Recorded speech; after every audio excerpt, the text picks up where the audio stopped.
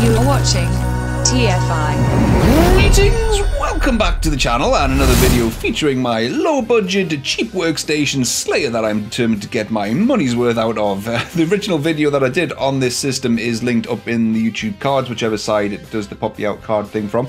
But just as a recap, or if you didn't see those original videos, my low budget workstation Slayer is a full system build for $650, and in the past that'll have got you a load of tat that could barely handle anything more than Notepad, but nowadays you're getting an absolute monster of a system. So for $650 I've put together a shopping list that includes the Ryzen 3600 6-core CPU on the new Zen 2 architecture, the Radeon RX 580 8GB variant GPU, 16 gig of DDR4 3200 MHz RAM alongside PCI Express NVMe based M.2 storage to the tune of 512 gigabytes. That's half a terabyte of M.2 NVMe storage, all for $650. That is unheard of, and the performance is mind bending. So there's two variations of this system. There is one for $650 that includes sort of the low end level of parts, you know, no RGB, doesn't look very pretty, but the baseline spec is there and it's intact. Or there's an $800 variant which will get you the same performance, but everything just looks a bit prettier. Tempered glass case, nicer looking RAM, nicer looking motherboard, that kind of stuff.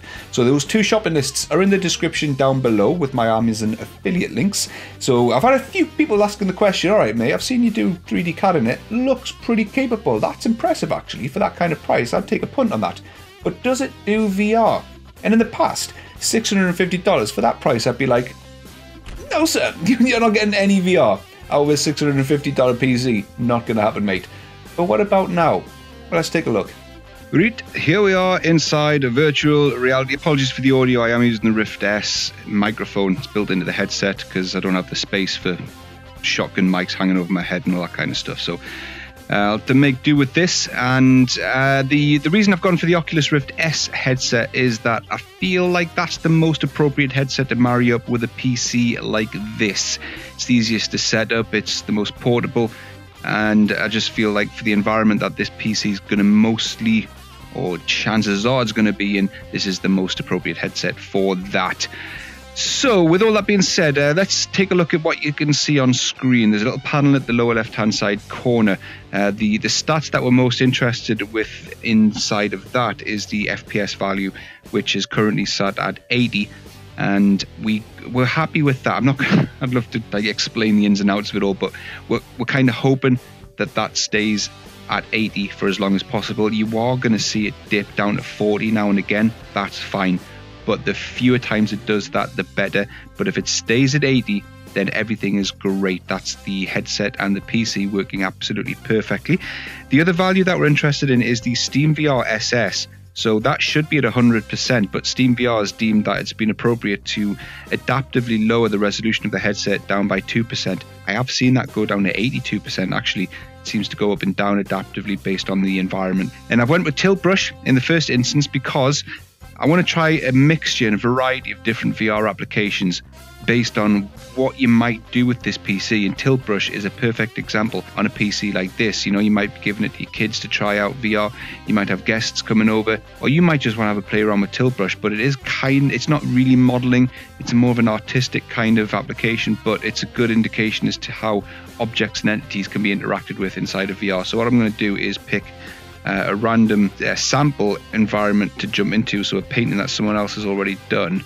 Let's try this one here, My Reality.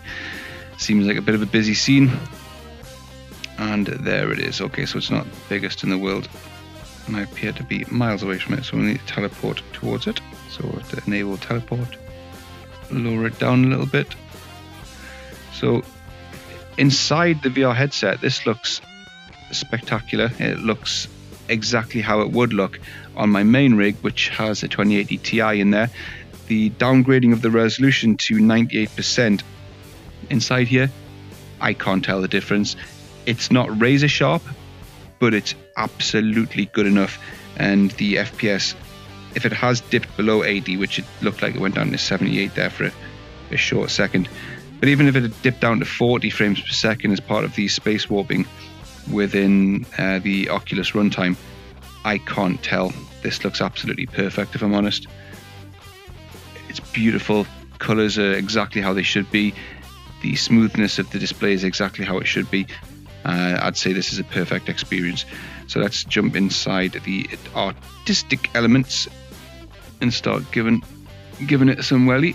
I'm conscious that I've got some very expensive equipment surrounding me and I don't want to whack it with my hands. This looks perfect. Can't see a single issue with any of this. Let's change the color. Yeah, this is perfect, perfectly smooth. So we are dipping down to 40 there, as my head is right inside all of these paint strokes.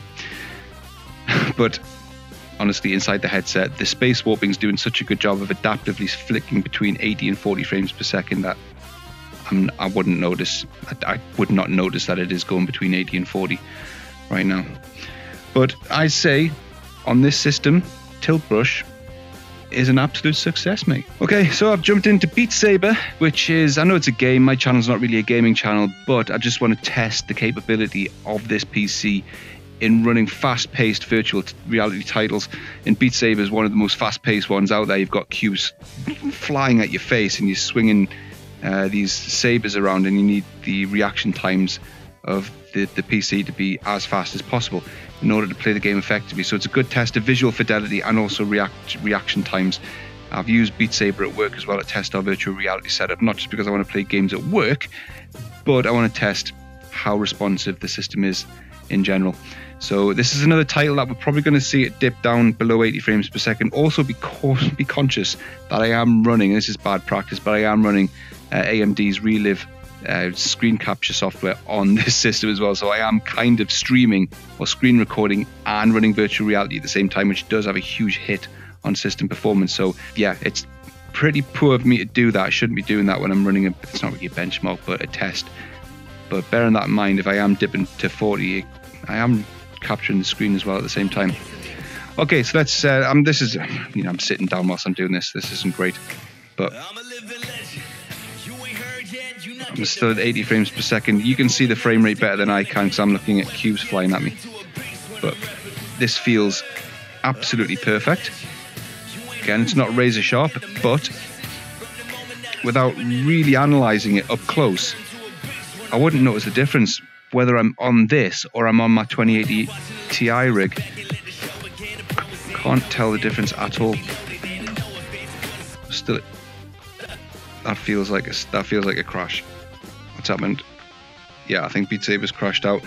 So I've experienced this a couple of times with the Oculus Rift S on the AMD hardware. I think AMD's drivers still need some improvement. Yeah, I've just lost SteamVR there as well. So it's not a perfect experience. If it was my money, I'd probably spend the extra £50 and go for a 1660 or a 1660 Ti graphics card instead of having to cope with AMD's abysmal driver support. If you are on a tight budget, then this is probably the best it's going to get. The graphics card clearly is powerful enough to run virtual reality, but there are these teething issues that you're going to possibly experience when you're running with AMD's drivers.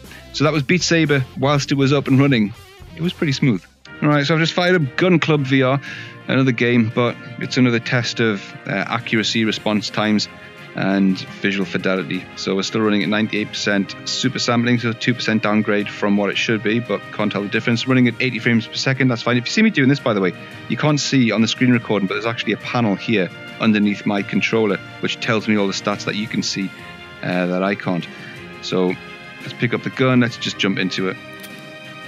A quick firing round. 2, 1, move it. Yep, this feels as smooth as I need it to be. As I'm sitting down, I can't see everything that I need to see. Reload. And I can't reach the clip. Yes, I can. Okay, fine. So Gun Club feels fine. Still running at 80. Not noticing any issues. Let's create an explosion. Okay, that recoil's a bit overly exaggerated, but there we go. Yeah, okay, that's enough. So Gun Club, fine, 80 frames per second. So if you want to play games on the Rift S with the RX 580 8GB variant, it absolutely handles games as good as I need it to be anyway. I mean, if you can cope with AMD's driver issues, you're in for a winner with this system for $650. Right, so that's the games out of the way, and now we're in Autodesk Red Virtual Reality Editor with some primitive objects, kind of representing bringing in some very basic CAD data from something like SolidWorks, Inventor, Fusion 360 at a very, very simple level.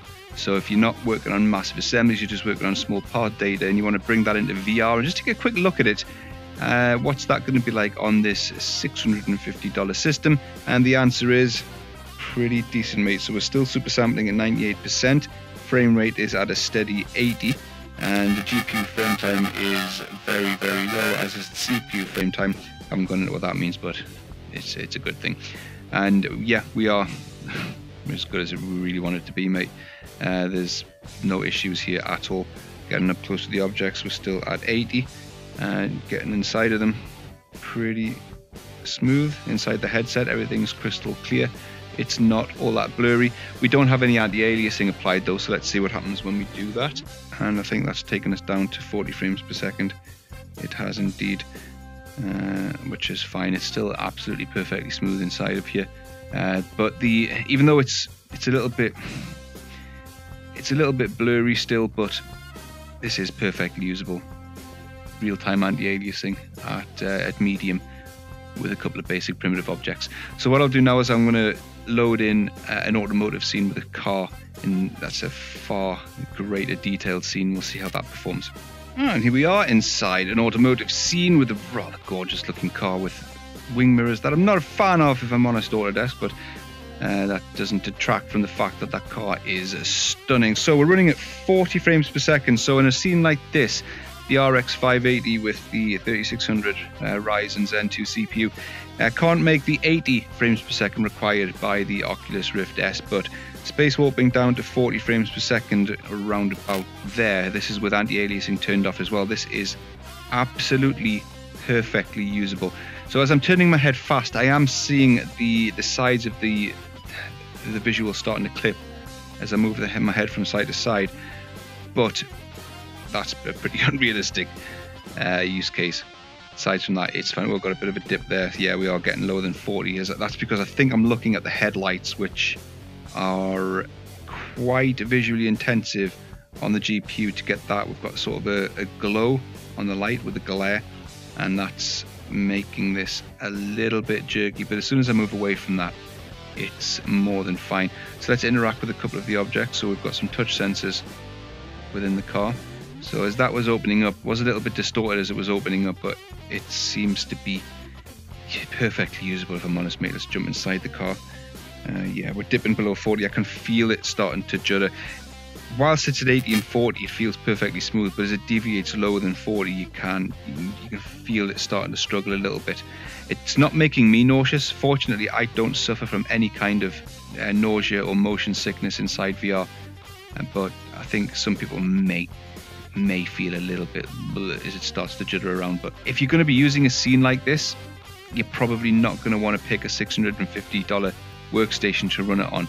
But this is sort of not really worst case scenario, but it is quite an intensive 3D CAD scene. It's usable. It's not what I would voluntarily go out and buy to run this on, but it is usable. So what I'm going to do now is I'm going to turn the lights off and all the camera effects just to see if that makes a bit of a difference. Okay, so I've been into the settings and I've turned off the lights that represent the tail lights and the headlights, because there's some lens flare on those. And yeah, we are now over 40 frames per second. We're not quite hitting 80, but I can tell already it's made a huge difference. Let's go around to the front of the car.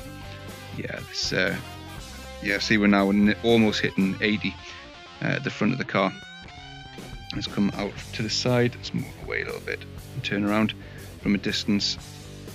Yeah, so it's quite up and down. It's inconsistent, but with those lights turned off, it's made a hell of a difference. So if you do want to go for this system and you are going to run these VR CAD scenes, then it's absolutely possible to do that. Just make sure you don't have too many entities within the scene that are too intensive for the system, like lights.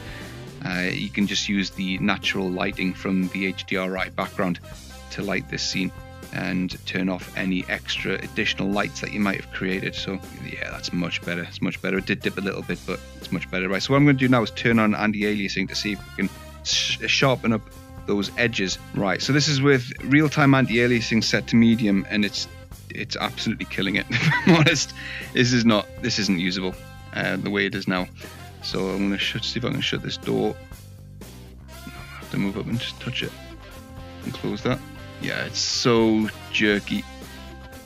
It's failing to register the touch sensor. There we go. There, we got it there. I mean, it's working, but I wouldn't put this in front of anyone that I work with, or a customer or a client. This is far too jerky. So I think we've hit the limit of what this PC is capable of, but this is already more than what I expected this system to be capable of. In a nutshell, if you want to run VR on this, yes, you absolutely can. You just can't run it at the upper limit of what the high-end software applications are going to require. But to be fair, if you were to ask me what kind of PC you'd need to run a scene like this on, if you would ask Autodesk, they'd be telling you to pick dual quadros RTX 6000s to run a scene like this absolutely perfectly. So a $650 system, this is punching way above its weight, but it works. It's just not the best. And there you go, mate. Yes, indeed, this is what happens when you run VR on an absolutely sweltering hot day. What you gonna do? It's worth it. But in conclusion, can the $650 cheap workstation Slayer run VR? Yes, mate, like an absolute boss. I mean, it's not something that I would recommend that you go out and get explicitly and exclusively for VR. If that's something that you plan on doing on a regular basis and you need to build a system for VR, I wouldn't recommend it. But if you're planning on buying it and you might do some VR in the future and you want to make sure it's capable, yes, absolutely. It ran the games like an absolute champ. And in terms of the CAD scene, basic primitive objects, fine. High-end automotive scenes, anything with a lot of detail in there, a lot of polygons, a lot of nodes, a lot of triangles, it's going to struggle. So if you want to buy a system like this, mate, all of the links are in the description. They're all my Amazon affiliate codes, UK and US codes for the $650 version and the $800 version. The one I've got is the $800 version with all the better grade of components, prettier components. But if you went for the $650 version, you'll get the exact same performance because it's the same spec, just with stuff that doesn't look as good. Anyway, that's all I've got. Hope you enjoyed this. Hope it was informative. And if you do buy this, enjoy. And let me know in the comments if you are thinking about doing it or if you have done it already. And I'll see you in the next one. Toodles.